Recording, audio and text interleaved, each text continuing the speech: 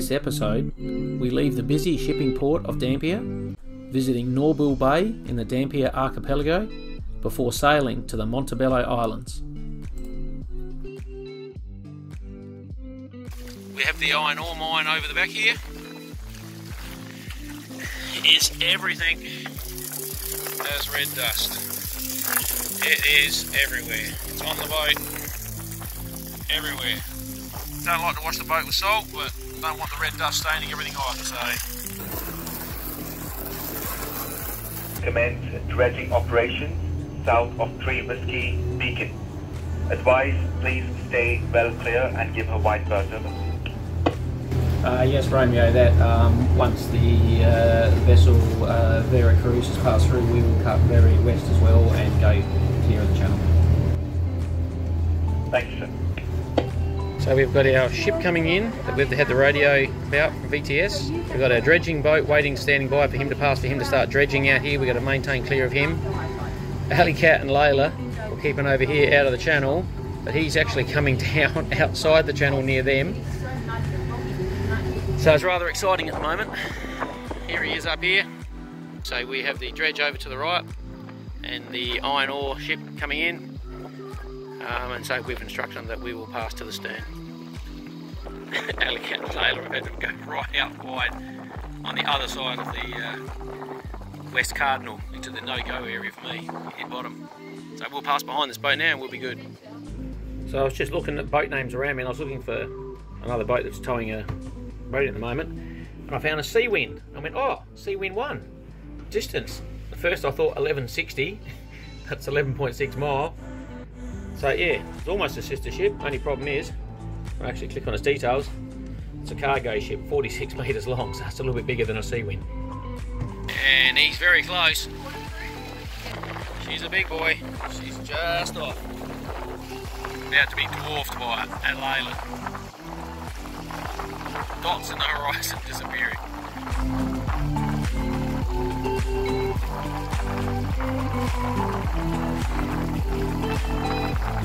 Was up. And he's like, oh, he's just climbed out. He's like, oh, it's caught, and it's caught on the lazy jack. So now he's raced up. No one's controlling the boat because he's just jumped up. He had to get the sails up first.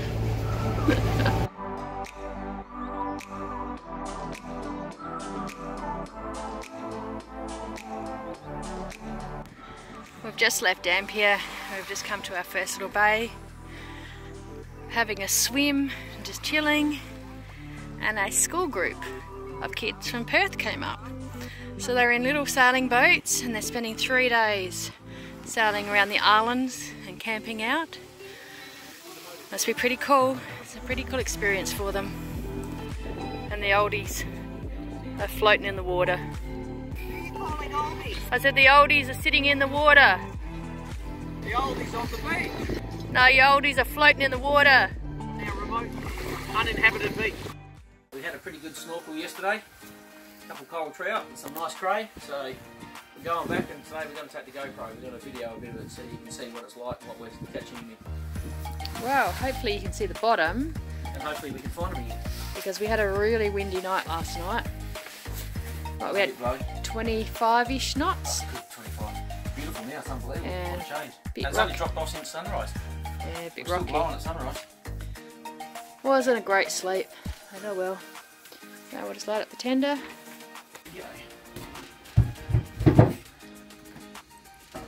Crap. Loading the stuff up. On we go. Oh good. Are you going for a coral trout? Are you going for a spear gun? Yeah, I'll grab the spear gun again. In case we see fish. And you might want it in case there's a shark. Spear it and get towed along. You had one yesterday. Yeah, big one. About close to the length of the boat, so 3 metres. I don't know what it was, but it was big.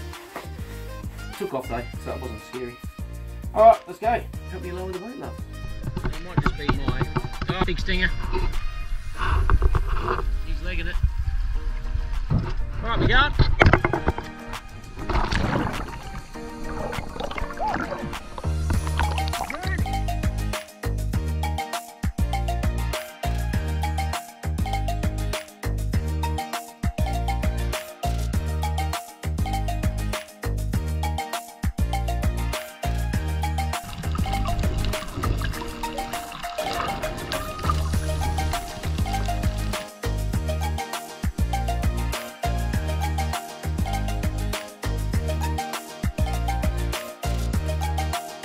So, how many did you get? And we've caught a few cray and a couple of coral trout. Poor Pete stuck his hand in the hole, not looking, straight into a sea urchin again, so he's got all spines in his fingers. Oh, not again. Second time. He doesn't want to play with sea urchins anymore. Didn't you learn from the first one? So yeah, it was good, so you showed the cray. That's tonight's dinner. There were part heaps. of tonight's dinner. There were heaps of cray. And where's the fish? In the sea. There's coral trout. Ah, you bastard! Look at that blood! Don't put that in the food though. I don't want any blood in the food. Not much of this leg stuff getting in there. Alright.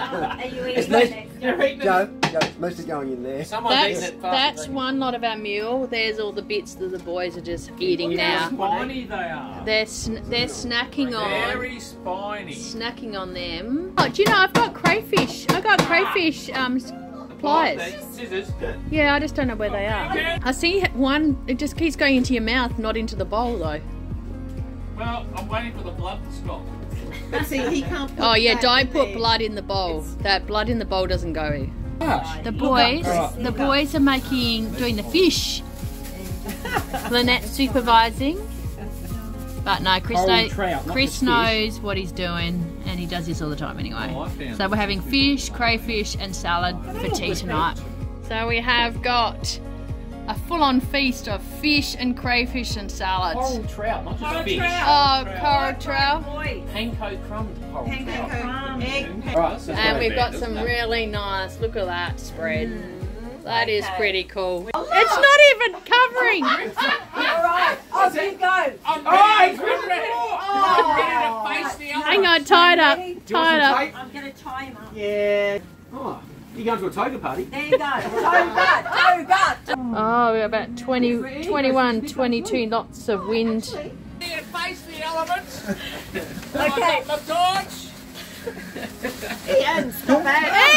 Oh, that's awful. Pete, at least you guys at least got a decent jackets on. Pete, look at Pete. Look, he's all rugged up. On. Just don't lose that torch. The only one we've got. You ready? Alright, you ready for the ride now? I'm going to put the rope in. Right, the rope's in. We're in the tropics.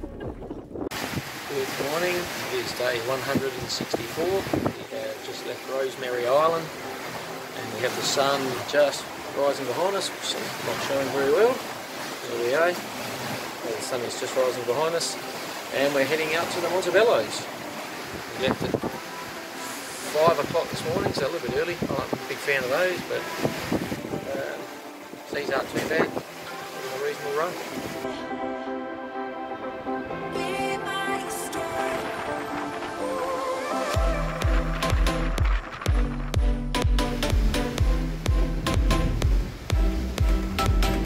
We've done alright. We're over halfway already. About 2/3 away, I reckon. So about another 3.5 hours to go. And someone's been a bit sleepy today. A few waves out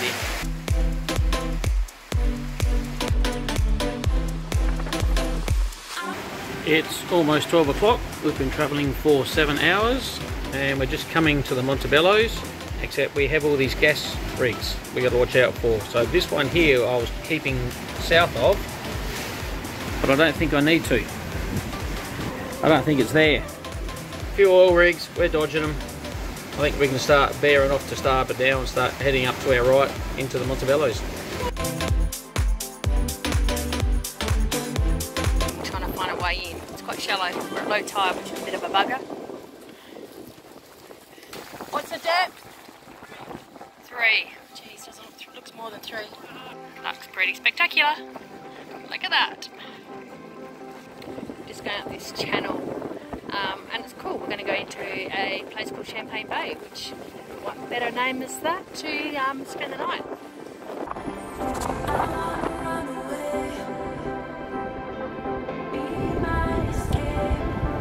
The challengers are getting in. We're trying to find the deepest part of the channel.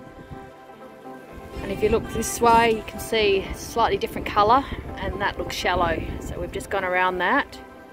And then if you come on this side, around here, it looks shallow over there as well. So we're trying to fumble our way through.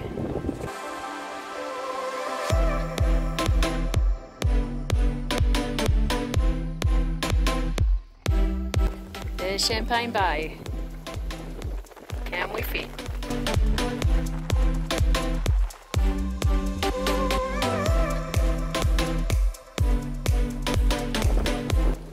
So we're trying to decide whether we try to jam in or just anchor in this little spot here, which I think is pretty cool just here.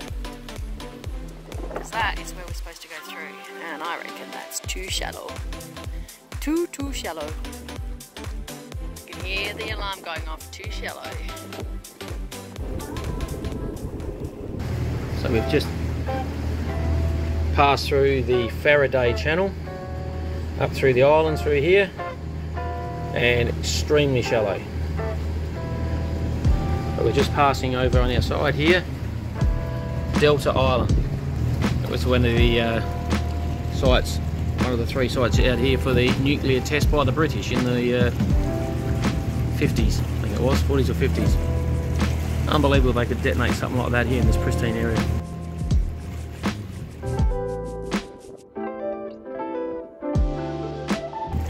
So we've just got through Faraday's Passage, or Channel, and the island over there, you can see the masts on the other side, so we're going to anchor on the other side of that where the masts are. So this is Alpha Island, up on top there is where they detonated the nuclear bomb. So she's a little bit tight, we're just squeezing through. That one's right there. So it was an 80-metre wide gap, plenty of width, but the water's pushing through here at the moment, so a little bit exciting. Next episode, we explore the Montebello Islands, including a British atomic bomb test site, catch a couple of massive cray, and have a 3-metre hammerhead shark swim up to our boat.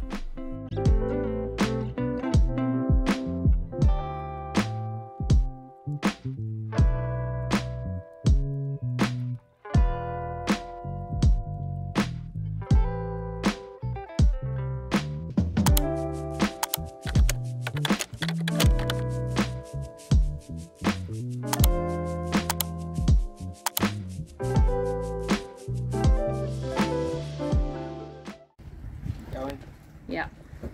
Suck my guts in. You can suck it here or leave it in, it's not going to make much difference. Just back from our day.